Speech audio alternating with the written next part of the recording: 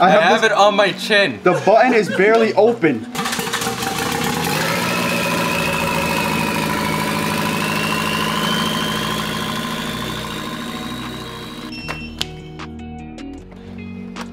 After all the money, all the man hours, the months that we put into putting a brand new engine into this car, here we are again, ripping it all back apart. It's been a good 8 months since we put the new engine in the car. I've been dailying it for 8 months, so a lot of the issues that were gonna come up have come up. So let me catch you up on what's going on in the past few months, starting with the first night that the car came out. I will storytell outside. So the very first night that I pulled the car out, this is what happened. You already know, man, it's 1 a.m. We outside right now. ABARTH broke down, middle of the street. My shifter linkage popped out of its socket, so we gotta take everything out, put it back in while it's... Yo, can you relax? I'm trying to talk to the people. I start recording and it starts pouring, bro. Yeah. Okay. Oh, God. So we took everything apart. And I'm gonna try to show you guys the problem right here real quick. So right there, baby. Yeah, see that? This one popped out of its place. I popped it back in. Yeah, that was the issue. I had to take out the battery terminal, all this. Hey, yo. All that stuff out the way. And now, instead of my car being stuck in whatever gear it was stuck in, we're back to neutral, baby. If you're ever in the parts store and you come across a baby hammer, me and Adam got this for the memes, but this thing has come in clutch so many times. This was the only hammer that was gonna get into this little gap, and like I just did, hammer my linkage back into place. Baby hammer for the actual win. We got this as a joke too. They were right, guys. Not about the size, about the motion of the ocean. Damn straight. Shrimp gang. Then Adam tried totaling it as a welcome back to the road gift. You're pretty close, Adam. Just a tad bit close. Unfortunately, that was the only fun and games that the ABARTH wanted to play with me, because after that, it was all downhill. The plan was to break in my new clutch, and after the clutch was breaking in, get the car tuned for the new turbo, you know, all my other mods, intake, downpipe, all that stuff. So the night after I broke my clutch in, I took my ECU out, shipped it out to DI Corsa in Florida, and waited for it to return. This is fun with a tiny wrench.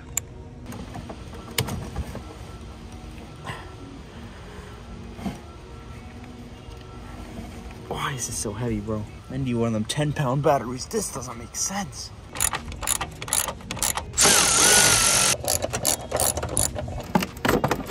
Can this thing come out, please? All right, I need 2 hands. That is unnecessarily difficult to remove. A moment we've all been waiting for. ECU is removed. Now I gotta send this to Florida. I shipped my package through Staples. Hopefully it makes it there safe.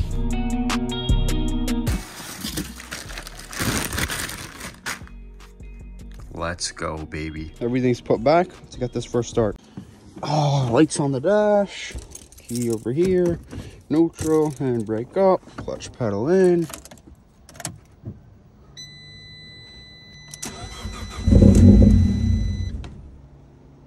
Huh. That's not good.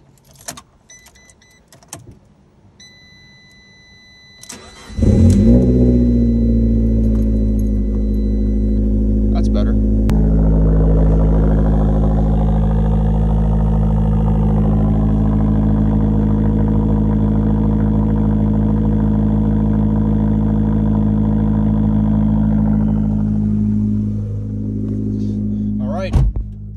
That sounds good. And I took it for our first drive. Everything was phenomenal. Blow off valve sounded different. Car was pulling. It was great. But the morning after, the literal morning after I got the car tuned, this happened.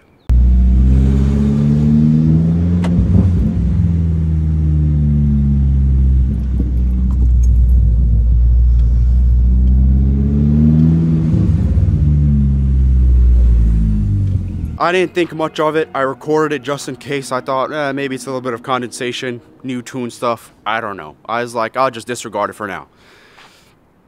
Wish I could have just disregarded it, because the night of that day, this happened.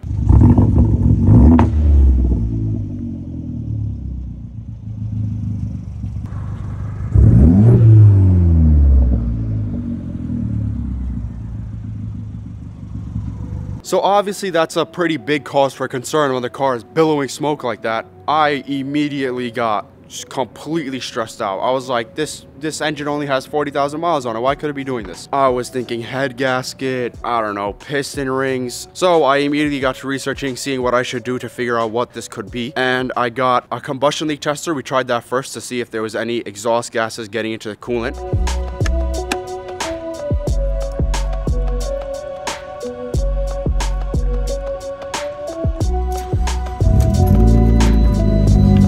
We've been pumping this for like a minute. 9 years. 9 years. It's only been a minute, but nothing so far, so that's fun. Then we got a leak down test. So now we're gonna do a leak down test to see where air might be escaping from. The car's running perfectly fine, and it randomly, like once per drive at a random time, it'll smoke up. I don't know why. We think it's a head gasket, so we're gonna do a leak down, see the health of the engine overall, and also see if it's a head gasket. So yeah, that's our second plan of attack. If this doesn't lead to anything, we'll see from there. For people who are unfamiliar, a leak down test, you fill a cylinder with 100 PSI and you see where, or you try to listen or see where air is escaping from. If you want to see if it's a head gasket or not, like we are, the air would be coming out of our coolant reservoir. So you'd hear or see the bubbles coming out. So coil packs out, spark plugs out, and then we'll go from there. So these are the spark plugs and coil packs in the order that we pulled them out. I'm not sure which right to left, 1 to 4, but this is the first cylinder. A lot of oil on the threads, pretty oily on the tip as well. The second spark plug, pretty dry. Spark plugs looked fine overall besides the oil, but this one was dry. The third one, a little bit of oil on the bottom part of the threads. And this is the last one, dry overall. So 2 oily, 2 dry. And it'll be pretty obvious which 2 cylinders the oily spark plugs came out of and which 2 the dry ones came out of later in the video. But in any case, after we had pulled the spark plugs and coil packs, it was time to do the leak down test. Now, the leak down test, we had moved each cylinder that we tested to top dead center and then filled each cylinder with 120 PSI. And we gradually turned the knob until each cylinder was up until 120. This is what the first cylinder looked like. We had almost no leakage on any cylinder. And this is the video that I took while we were listening for where the air was coming from.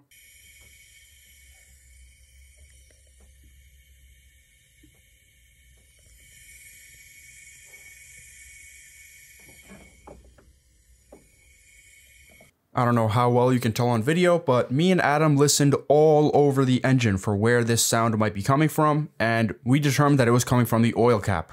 And that's the only place that it came out of. And nothing out of our coolant tank, which is what we were expecting. It was a hissing out of the oil cap, which, according to Google searches and some research, is normal. What's also normal is some leakage from cylinders. And I had none in this first cylinder. Literally, it was spot on. So I was like, okay, that's weird. We'll move on. Coming out of the oil cap, normal, no leakage. I'll take it as normal. And in case I did anything wrong, this is the next cylinder that we did. I recorded me filling up the cylinder.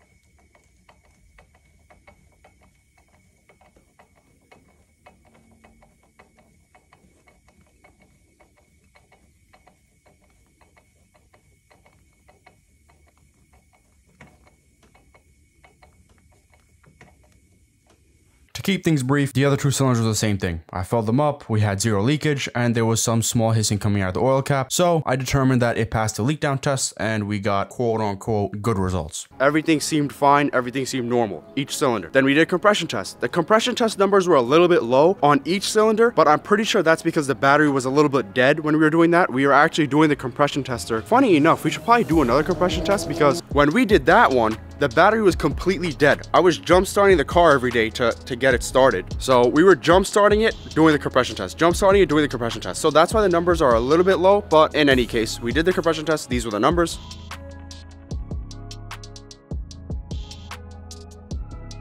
So everything seemed mechanically okay. All those big things kind of cleared out. So then we started to evaluate the symptoms, when it happens, why it happens. Those symptoms are, if I'm stopped at a light or I'm idling, for example, if it idles for too long at a certain spot or a certain way, it'll start smoking up. It'll start smoking all the way up, like that clip from nighttime. And occasionally, if I let it idle before I turn it off for nighttime, let's say, and then I come back in the morning and I start it, sometimes it'll be a lot of smoke off the cold start. All those symptoms point to valve guide. The valve guides in the cylinder head are messed up. So when we came to the conclusion that it was either my valve guides or my valve seals, we were like, let's borescope the engine and see what's going on in there. So this is my first cylinder. Nothing spectacular, pretty regular in there. Second cylinder, we saw that puddle over there. We're like, that looks like oil. And sure enough, it was. So oil was leaking into this cylinder. Third cylinder, we've got an exclamation mark where the detonation occurs. That's probably a serious problem, but no oil. So moving on. And our fourth cylinder, huge puddle of oil on the right side, coating the entire piston. So from there, kind of confirmed our thoughts that something was leaking oil into our cylinders.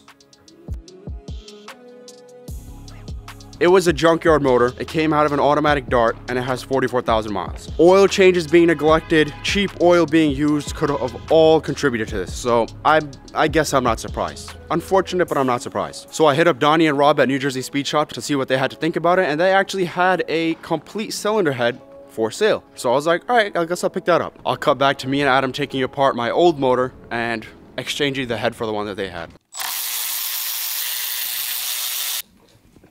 Damn.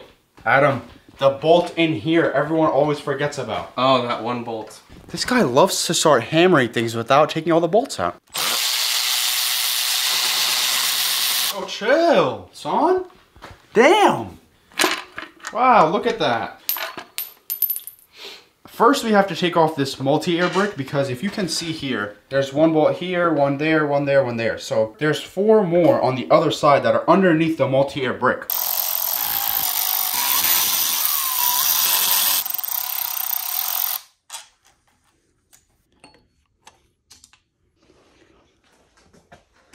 Yeah, rest it slowly, because it looks like there's solenoids. Actually, no, lift it, rest it on this. Rest it on this. Oh my God. We're propped up on an extension. Hopefully that's fine. These things aren't being depressed. Let me know if that's a big deal or not. Now, like I was saying, we have 1, 2, 3, 4, and then 1, 2, 3, 4 on the other side. And then there's also 1 and then 2 right there. Now with these 10 bolts, there's actually a specific way that you're supposed to go about removing them. There's a pattern.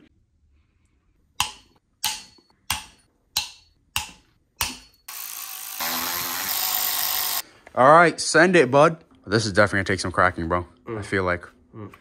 Oh, he spun my cam out of timing. Fantastic. How do we do our timing after this? If we take the whole the whole head off? I have no idea. I don't know. We'll see. So it doesn't matter if I take it out of timing because it's always out of timing now. Oh, baby hammer. Just the right amount of aggression.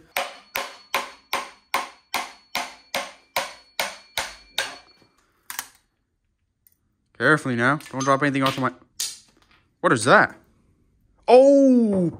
Put it down. Put it down. Put it down. Put it down. Put it down. Put it down. Damn! What's falling? The cam followers. Uh-oh. We had to evaluate those. Whatever. Now they're going to have some ground marks on them. Damn, I completely forgot about that. How many dropped? 1 or 2? 2? Lift it up. Carefully. This is so bad. All right, go. Carefully, carefully. One's going to drop. Okay, wait. Okay, okay. Go. What's holding me? There's a gasket. Oh, okay. Should I drop? Hold on. Okay, they dropped into my hand. Both? Yeah. Wait. Oh my God, I hope those can't be cylinder specific, right?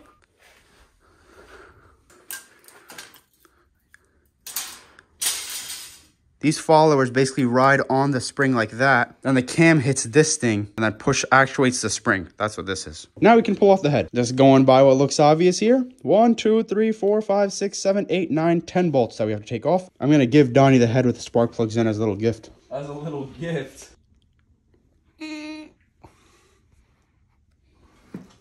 Cylinder head bolts are going to be the tightest.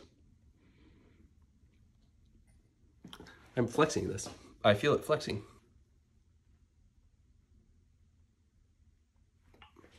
Wow. You saw the flex. You're turning red. I see the red. I don't see the flex.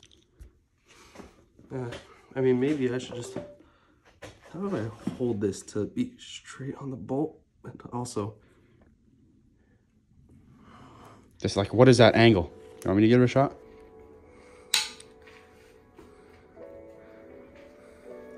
Adam's just a little weak from his sickness, you know? I used a different bar and I was being cautious. You and your excuses, man, all the time. Okay, I'm like, solve me. Where is it? What? There's also a pattern for this, which I'm going to put on screen right now.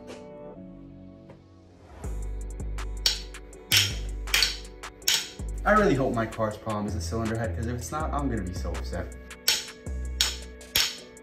This is an exciting moment. The head is about to come off of my blown engine. We might potentially see why it was knocking. This should be good. Because we never bore scoped this. We could have. Yeah. But we never. I told them not to because I wanted to wait for this moment when we take the whole thing apart and see how bad the damage is. I'm not expecting anything catastrophic. That's that side. That's that side. Cooling. Are you ready? Yeah, I'm ready.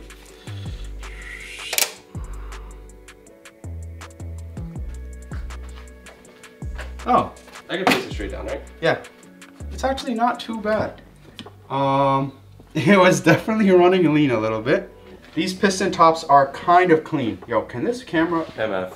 The piston tops are, they're not super clean, but they've got spots in there. You can see that. I don't know. You guys tell me. What do you think about this? This actually does not look too bad to me. Well, mission accomplished. We got our head off. We can take this to Donnie now.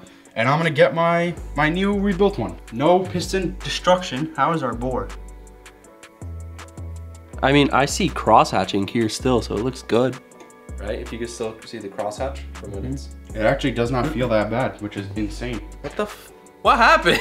Imagine we swapped the engine for no reason. No, it could have been, it could still be the rod bearings. It could have spun a rod bearing. So, the bottom. Bottom end, yeah. At least you have a good motor to build a race car motor on that belonged in the car. Yes, true.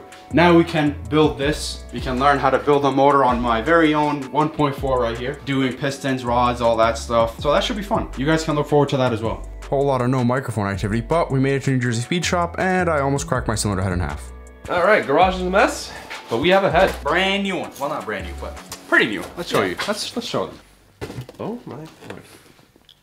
Sheesh. Look at that. That's nice. That is very nice.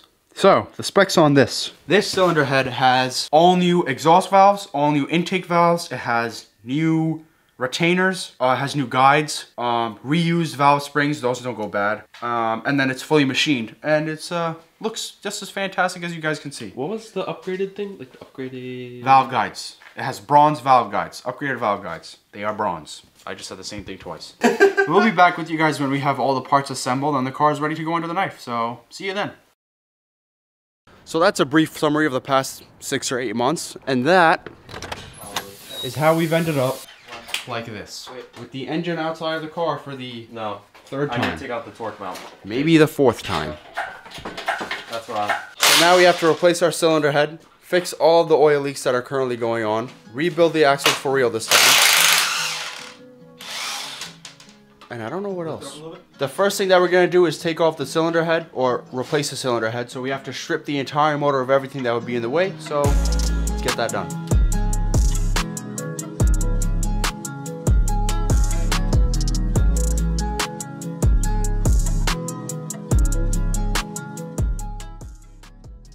Everything is taken off the motor. Intake manifold, exhaust manifold. This is pretty much everything we have to remove to take the cylinder head off. Only thing now is we're going to take off the valve cover. We don't have to do this right now, but we're going to set the timing. So to set the timing, this timing tool that I got when we timed this motor originally, this will only allow the cam to lock in one position, which I'm pretty sure is top dead center, but that's all that matters because when we install the new cam in the other head, this will do the same job of locking it in one position. So whichever way this locks it over here, it's gonna be the same thing when we put the engine back together. So we have to spin this until that matches. So keep spinning on it.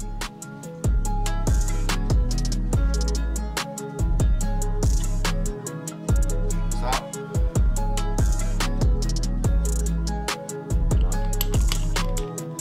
Honestly, it doesn't really matter at this point. Camshaft locked into position. Crankshaft is locked into position. Our resident expert is here. Time to take this head off. So when Jason got here, we pulled off our valve cover, got ready to take the cylinder head off of this engine. We noticed a lot of red paint where red paint definitely should not be. This was the first case of that. We got our multi-air brick off, pulled our cam carrier off, got all of our lifters out, and I'm going to describe this in more detail later in the video, but I was also having a tapping sound coming from my engine, and when I asked Donnie about it and he heard it, he said that it sounded like a bad lifter. So I was like, all right, we'll see when we take the engine apart for the cylinder head. And when me and Jason were taking our cam carrier off, one lifter got stuck in the carrier. We had to pull it out with the needle nose, and that same one had a lot of heat marks. So we were like, okay, that was the problem after all. We got our cylinder head off. Jason almost tripped and dropped it like I did with my other one. And if you look inside the engine, there's a lot of oil in there in those 2 cylinders. And also on the cylinder head, there's oil coming out of the valves, it seems. So that was our 2 problems after all. We didn't have any audio on those clips because I'm an idiot. So, anyways, Adam's back now with audio. This is the condition of our cylinders. You can tell very clearly which two were leaking oil into them. If I touch the thing that looks like oil, is there gonna be oil on it? Wow, look, it's oil, guys. Whoa. Crikey. More oil. Wow. So, these two cylinders are clearly the ones that were leaking the oil.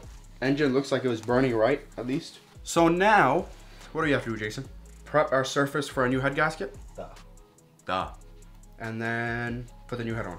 Day 2, the reason the engine is out of the car is because this is our first time as a collective group swapping an engine. There was some oil leaks all over the place. Not all over the place, like 2-3 places, but it's good to take it all out, see where we made mistakes, fix everything properly. So the engine is out to adjust the oil leaks and makes it a lot more convenient to do the head. So that's why it's out. I think we've already diagnosed where the 2 oil leaks are coming from. We'll talk about that later. For now, the cylinder head. We found our smoking problem. Next problem. Now the second problem was that my engine was making a ticking sound. I brought it to New Jersey Speed Shop. Rob and Donnie said that it was my lifters, or one of my lifters. So I was like, all right, we'll deal with that whenever we swap the head. Now we've got everything out. When we pulled our cam carrier off of our cylinder head, there are these lifters. These lifters go on top of the exhaust cams. 1, 2, 3, 4, 5, 6, 7, 8. Moves up and down.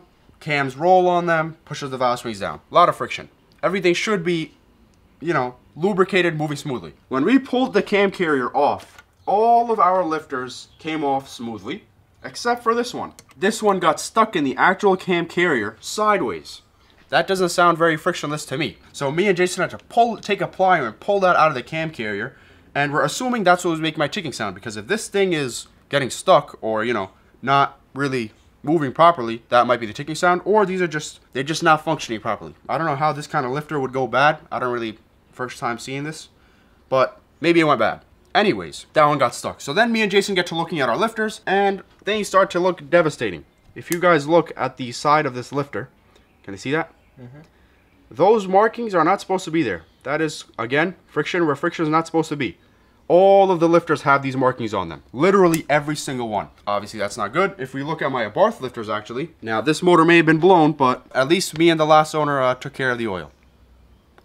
At least I hope. Anyways, if you look at the ABARTH, those markings are not there. There's obviously some friction marks there, but not in a crosshatch pattern like that. So that leads me to believe the negligence of the oil is what caused all my problems. My valve guide's going bad, my lifter going bad. So if you have an ABARTH 500, if it hasn't been stressed to you enough, take care of your oil. That being said, I guess we basically found all of our problems in our cylinder head, right? I think so. Cool. Now the plan is, we have to prep the block for the new head gasket. We have to scrape all of this remnant stuff off. And then we're going to put the cylinder head on top of that. But the cam carrier situation has to change, because if we were having some kind of problems in there, in this cam carrier, like obviously me and Jason had to take a plier to pull that lifter out. And there's all those heat marks on them. I don't want to reuse this cam carrier in case there's any kind of damage. So what we're going to do is, we looked at both of my camshafts, and this one looks to be in better shape than my old one, the blown motors. So we're going to take this camshaft and put it inside this cam carrier with new lifters. This guy do too much talking. It's very bad.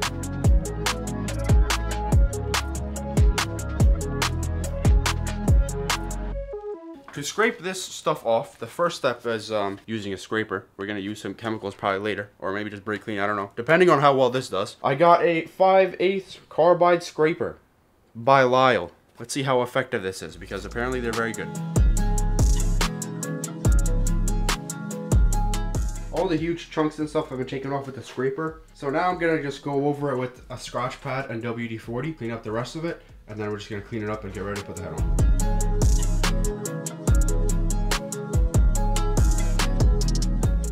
The scotch brite and the WD-40 put in almost as much work as that scraper. Probably more, honestly. The scraper got a lot of the big stuff off with ease, but this, if you scrub it hard enough, it is clean, clean. The advice was given by very knowledgeable people, so I'm not surprised. I was. What? The packaging on that, doesn't it have like a pot on it? Oh yeah, it's for like cleaning dishes, but boy does it clean the deck of an engine really well. So now we're gonna clean this off with ATF and see what it looks like.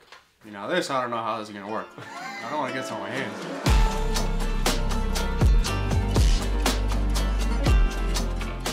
I just brake cleaned the whole surface, and man, it is silver. This is probably as good as it's gonna get. I'm not complaining with this. This looks good enough to me to put the head on, the gasket on, so let's do that. Let's get that done. Get to work, peasant. We're actually gonna vacuum all this stuff out because a lot of the dust and stuff, the Scotch-Brite dust, the gasket dust, all that stuff is sitting on top of all of these napkins. So it's better to just vacuum this stuff out.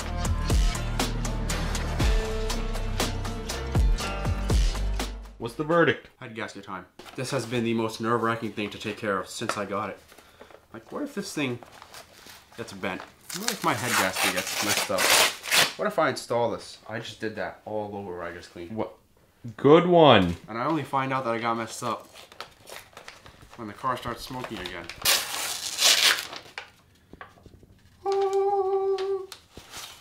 Head gasket. That doesn't look messed up. Right? Looks nice. Yeah, it looks fine to me. Calm down, god damn, sir. What? Bending the shit out of it.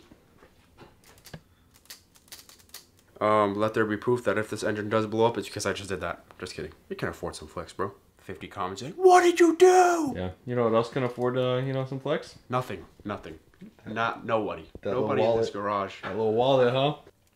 Boom. Head gasket down. That looks like it lines up just about right. This is slightly terrifying. To say that I'm nervous is an understatement. Well, I'm not, so hold this, bucko. One dowel in the head now. The second dowel is going to go in here. Is a bit of a tighter fit. On that dowel. On? We're on. Okay. Boom, baby. New head installed. We still have to put the head bolts in. We're going to do that right now. That's half the repair done right there. And then, no, it's not. Cam carrier, camshaft, multi-air brake, valve cover, spark plugs. Yeah, but this was the stressful part, you know? Why? Bro, Just a head, bro. You always get a new one. do you understand that if we mess up what we just did right now, we will literally total this engine? Potato. I don't think you're aware of that detail. New engine swappo, buddy. Come on. You're going to pay for it? We'll pay for it. Yeah, well, we'll see. Please subscribe. One thing that I... Please subscribe. Adam? Huh? We didn't clean the... we didn't clean the head bolts. The area where they go into. That wasn't so bad. Oh, my devil. Give me that back.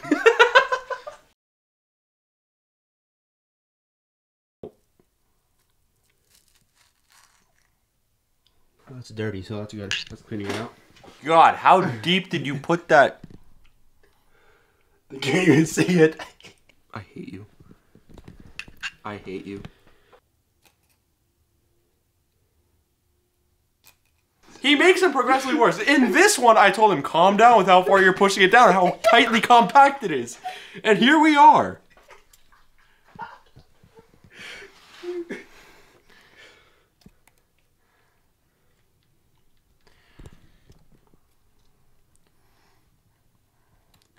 Making my way downtown. I should put this right down one of your coolant channels. Oh my god, look at how wet it is, though.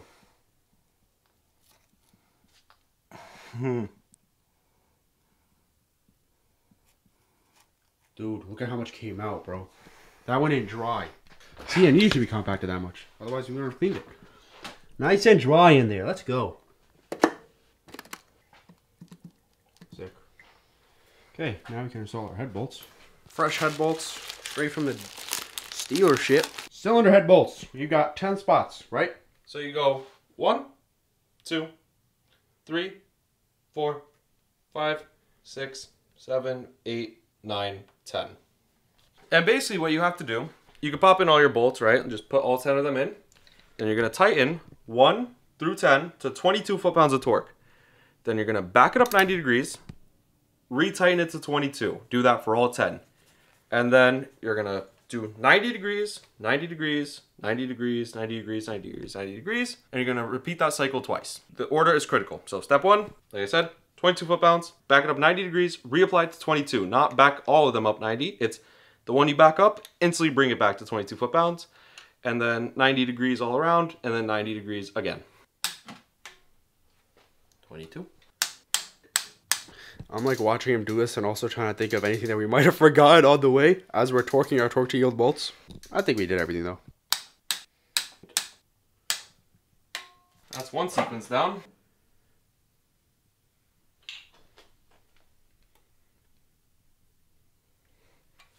Then back to the 22 Tortellinis. Now I can see why engine builders do that, because I had to go about 130 degrees to get 22 foot-pounds. And I think that's because this is the first bolt that gets torqued down, so it's going to have the most pressure. But when everything else is settled around it, it's higher. Right. There. It's getting closer to 90 with every other one. With every other one.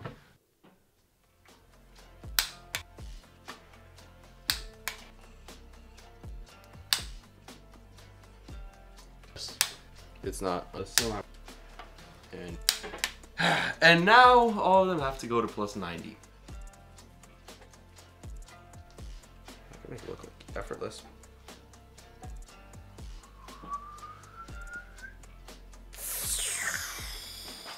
Okay, slow down, bro.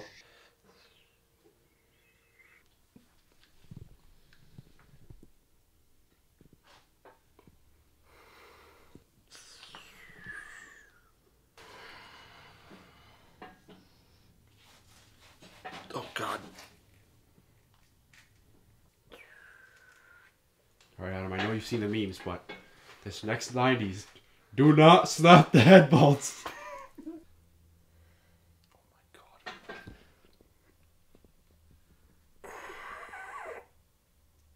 Okay. Please fasten your seatbelts, kids. Oh, there we go. Damn, Daniel. Please move for the closing doors. Bing, boom. Boo. Bing.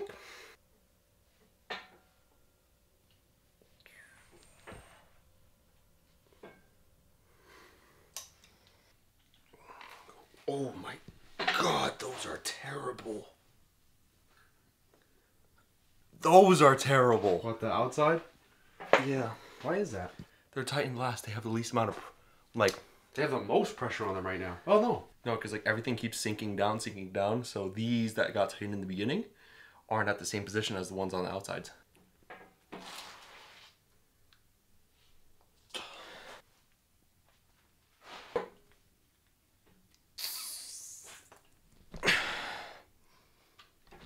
Dunzo, baby. Head is torque. That's a good place to leave off, right?